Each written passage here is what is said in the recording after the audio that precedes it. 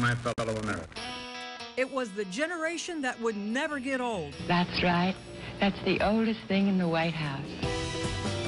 The baby boomers. Honey, how can you possibly eat that? The me generation. It is now 30 seconds to 0 time.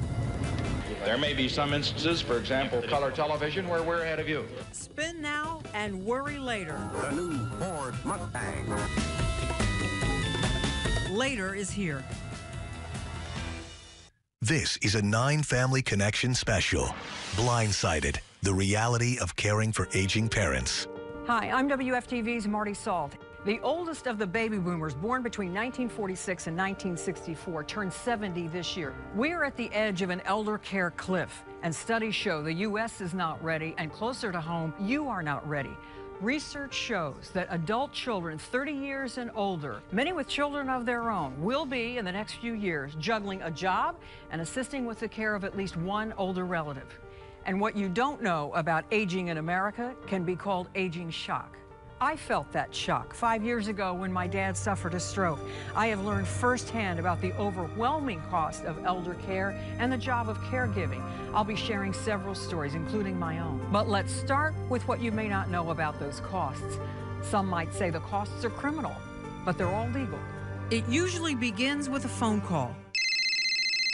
Beth Ann Weiss is a perfect example of an adult child caring for two aging parents. Nice and cleaned up. Her mom is 85, her dad is 89.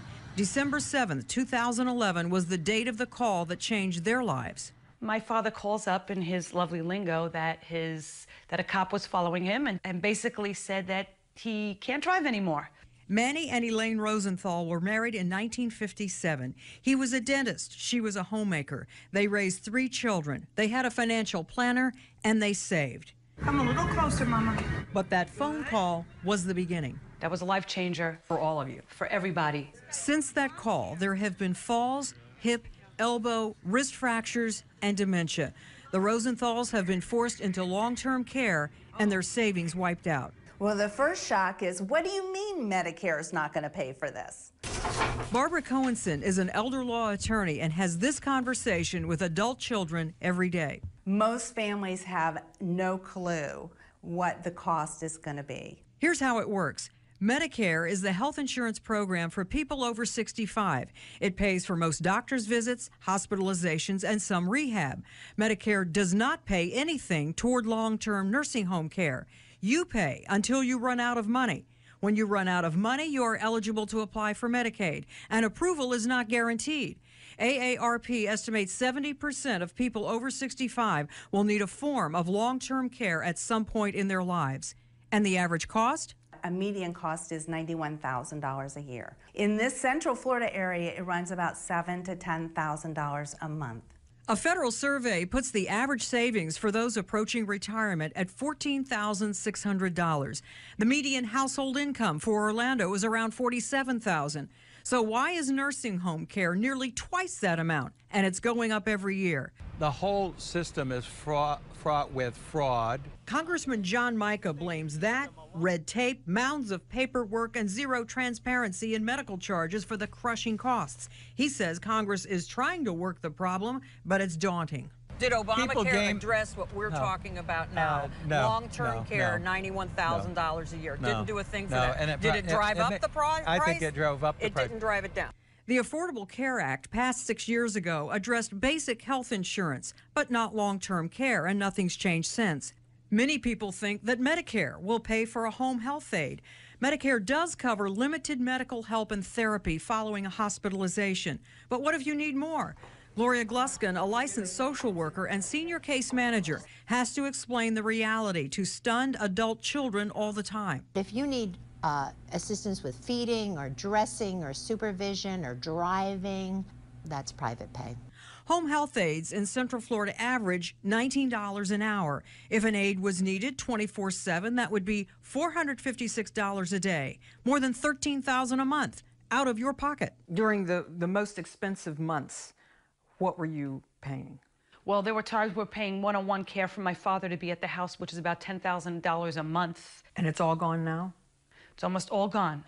Beth Ann's parents started with about $500,000. And they had enough money, so we all thought. AARP projects 1/3 of baby boomers will exhaust their life savings trying to pay for long-term care. You don't ever believe that all that money you've saved for all your lifetime is going to go to an assisted living facility or a nursing home. What is the incentive to save if you're going to get wiped out at the end anyway? Well, I think that again, we see ourselves collapsing financially, federally. That's a huge incentive right there. Coming up, can you protect your money? We'll tell you what you should be doing to plan. Then later, can you go out for the afternoon? Can people leave the house? No, absolutely not. What caregivers to parents now will tell other adult children about the job of caregiving. The hard truths adult children learn every day about ALFs and how they work. Welcome back to Blindsided, the reality of caring for aging parents, a 9-Family Connection special. There's a lot of money to be made from products and businesses marketed to Americans who are getting older. You've no doubt seen the ads on TV and items in the store. How many people may need a different kind of underwear? Over 65 million. The fastest growing household paper product in the U.S. is adult diapers. An aging population is not the only reason for that, but certainly a major reason. Already in Japan, the sale of adult diapers outpaces the sale of baby diapers. That's a trend that Bloomberg Financial says is likely to show up in the U.S. in 10 years. This has huge implications on American households and wallets. Licensed social worker and senior case manager Gloria Gluskin. There are new businesses every day with the oncoming tide of middle-aged people now becoming what you would consider to be an elderly population. One Senior Place is a one-stop shopping mall for resources and help. Brochures for dozens of senior care businesses line the walls. ALFs didn't even exist until the 1980s. Gradually, people were living longer, more women were working outside the home, and more families were moving. There are approximately 35 corporate ALFs between Orlando, Kissimmee, and Sanford. There are actually hundreds of small, unmarked mom-and-pop ALFs and adult family group homes in residential neighborhoods you wouldn't even notice. If you Google healthfinder.gov, the list for Orlando alone seems endless. But it's happening because there are more people that are requiring this type of living arrangement. Here's a piece of information you cannot ignore. Medicare will not pay for assisted living. Elder law attorney Barbara Cohenson says this can be devastating news to adult children who are scrambling to arrange care for a parent. The real crisis is when people need to move into an assisted living facility and there's no money to pay for it. And what about military veterans? The fact is, military service alone does not guarantee VA benefits. Right. Well, it's based on means testing, meaning that you have to be below a certain income and a certain asset level in order to become eligible. Assisted living is almost entirely private pay. Dave Lawrence lives in Winter Park. His 92-year-old mom lived in Michigan, in the house where he grew up. A few weeks ago, she had a medical episode, couldn't go back home, and he got a crash course in ALFs and memory care facilities, which are more expensive. Shocking. The facility that my mom went into up in Michigan was pretty close to $7,000 a month. According to Genworth Financial, the average cost of an unfurnished assisted living residence in the Orlando area is more than $3,400 a month, almost $41,000 a year for one person. And for that, you generally get 3 meals a day, light housekeeping, activities, and the fact that someone is available 24/7 if you have an emergency. What the base price would not include is hands-on care.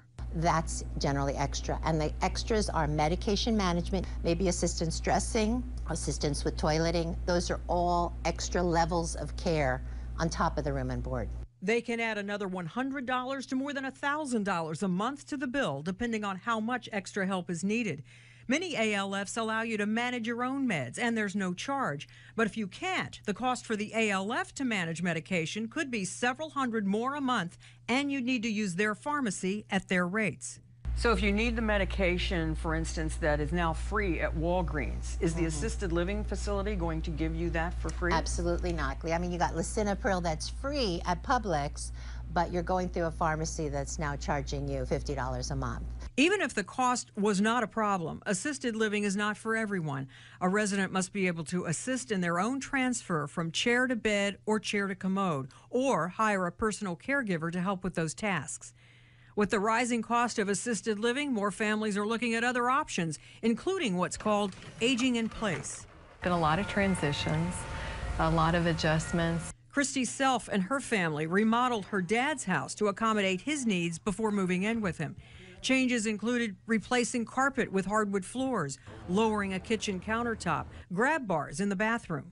We also widened the doorways here and in his bedroom and coming in the house. I-25. When Pilar and Josh Seacrest realized Pilar's 77-year-old mother Maria could no longer live on her own, they decided to pool resources and have drawn up plans to build a house. We have everything on the first floor is handicap accessible, no tripping hazards, doors are wide enough. In fact, some new home builders like Lennar and the Providence development near Davenport are offering multi-generational or next-gen floor plans as a way for families to accommodate what's often called the silver tsunami. Assisted living facilities, aging-in-place renovations, home health aides, all part of an emerging elder economy. Elder law is another. We introduced Barbara Cohenson, a member of the National Academy of Elder Law Attorneys, earlier in our report. She's part of a growing legal specialty that didn't emerge until the late 1980s. People used to make a will and be done. What's changed? As they lived longer, they faced more health issues, and many times they didn't have the finances to carry them through their expected lifetimes. Wills, revocable trusts, irrevocable trusts, probate, powers of attorney, living wills, health surrogates, lengthy and often very complicated VA and Medicaid applications, all issues that can be navigated by an elder law attorney. Is there a way to protect money? There are legal strategies that we use to preserve those assets. But they can be very complex, too complex to explain here. However, one strategy that some people are pursuing is long-term care insurance. A lot of the adult children now are saying, listen, I don't want my children going through the same thing that I'm going through now. Insurance specialist Rob Cochran has written 2 books on the subject. He says long-term care insurance would help pay for care in the home, an ALF, a nursing home, even adult daycare.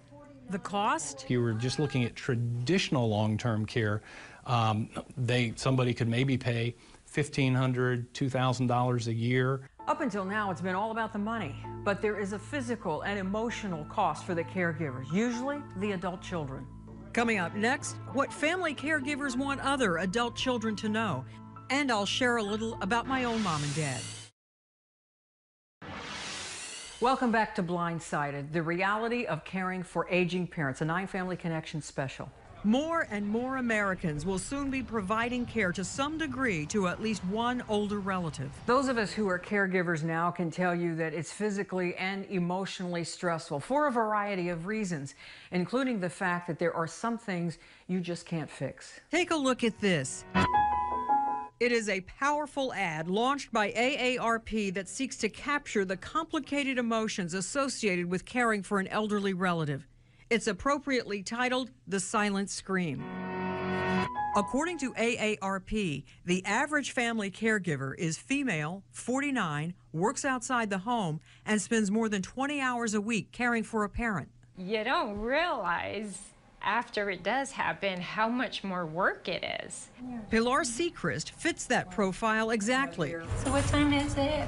And she's part of the sandwich generation, taking care of at least one parent while she has kids of her own still at home.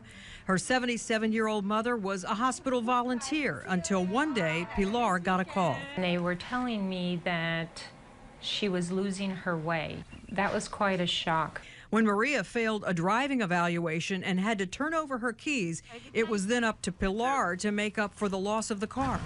The driving back and forth from my house to her house, it wasn't until she wasn't able to pay her bills that's when she finally came to me and said, I need help. Now, after getting her 2 children to school each morning, Pilar drops off her mom at the Easter Seals adult daycare program called Daybreak. Oh, 74. Maria's long-term care insurance policy she bought years ago pays the $62 a day, $1,200 a month cost. Pilar then drives to appointments in Orlando and beyond as an occupational therapist. Mid-afternoon, she runs her kids to their activities and picks up her mom at 5. Nights and weekends don't offer a break. Can you go out for the afternoon? Can people leave the house? No, absolutely not. Dave Lawrence's situation is different but common. He's here. His mom was in Michigan. He had tried to get her to move closer to him, especially after his dad passed away 8 years ago. We had a lot of those conversations. And where did they go? Stubborn lady. Dave was flying up twice a month to take care of her affairs. Finally, there was the call. It was the first time she had not really answered the phone. Suddenly, he was desperate. An only child and part of the minority of male caregivers, Dave was managing the crisis long distance until he could get on a flight to Detroit. Once there, he had just a couple of days to figure out where his mom would go when she left the hospital. Oh, it was a crash course in finding all this out, along with the price. Dave eventually moved his mom to an assisted living facility close to him here, but he'll still need to deal with the house in Michigan. Remember, move your feet, turn your feet, turn your feet. Christy's Self's dad, Bill, is confined to a wheelchair. After Christy's mom died several years ago, Christy and her family remodeled her parents' house to allow Bill to age in place. She estimates she sometimes spends 10 hours a week in doctor's offices plus travel time. She says it takes about an hour to help get her dad dressed and ready each morning. It really takes a team to take care of somebody full time. It's a real party, I'll tell you that. Beth Ann Weiss always tries to find the humor in situations, especially where it might be hard to find the humor.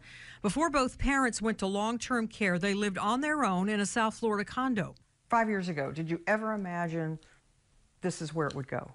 Never did. My mother swore that she lived in paradise and no one's ever taking her out of there. Then her father lost his driving privileges, so it fell on Beth Ann to drive between Orlando and South Florida to help. We had to organize my parents' life. Beth Ann, like many adult children, keeps large files of all her parents' documents she's had to provide for Medicare, Medicaid, Social Security, and the VA, which still hasn't made a benefits decision in more than 3 years.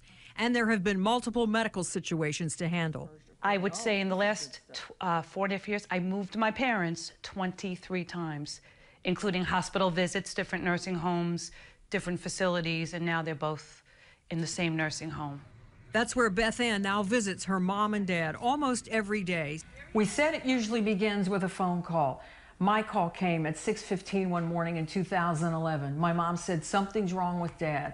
I rushed right over and the EMTs were already there.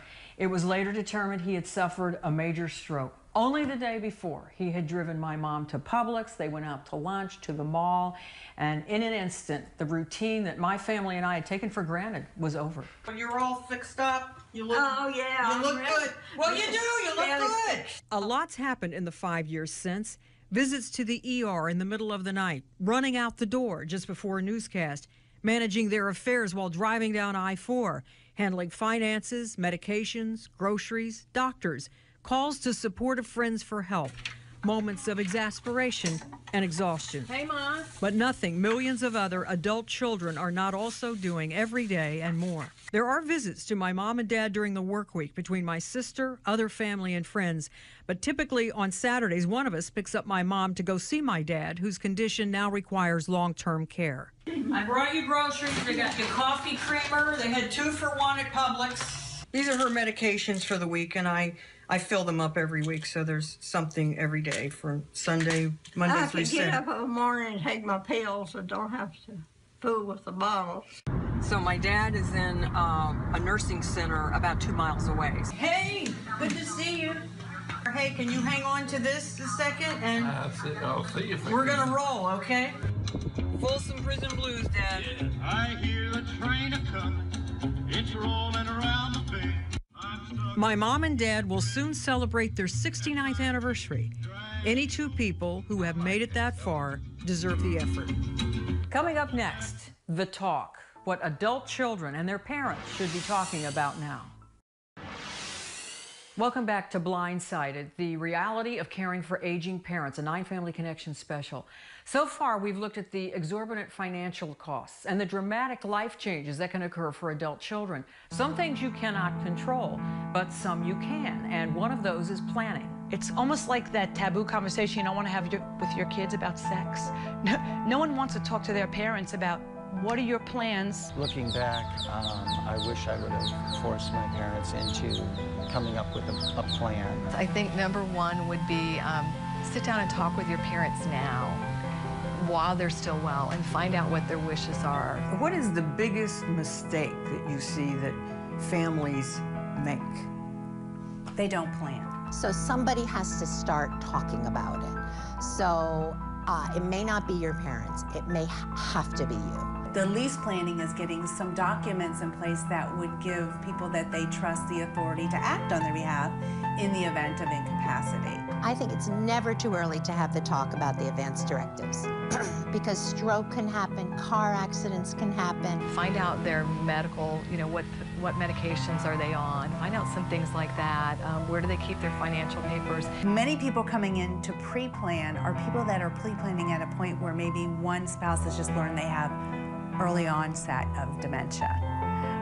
So they feel like they still have time, when really the planning should have started many, many years before that. It's the silver tsunami. It's coming.